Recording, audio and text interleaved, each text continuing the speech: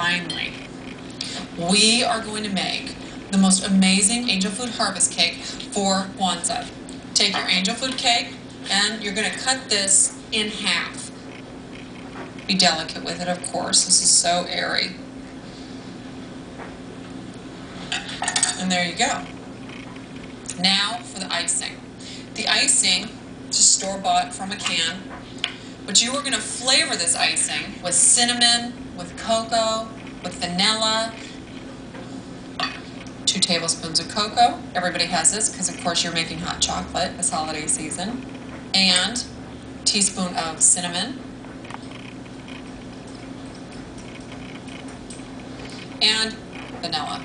Just about a teaspoon or 2. Great. So combine all this together and you are going to get an incredible chocolate cinnamon icing. All right, we're ready to frost.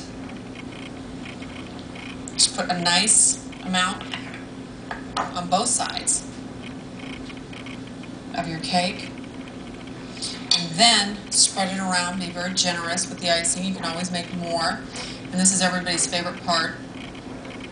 Now, top back on, just like this. And here's a great trick.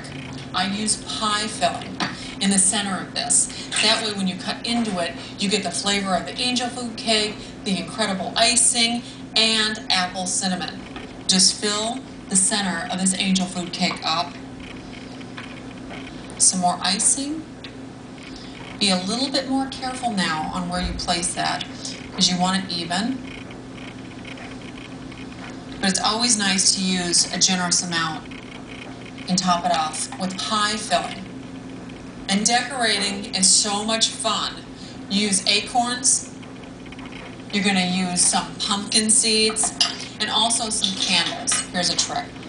This cake is very spongy. It is angel food cake. Take your knife and just give it a whirl. So you make a little hole in there.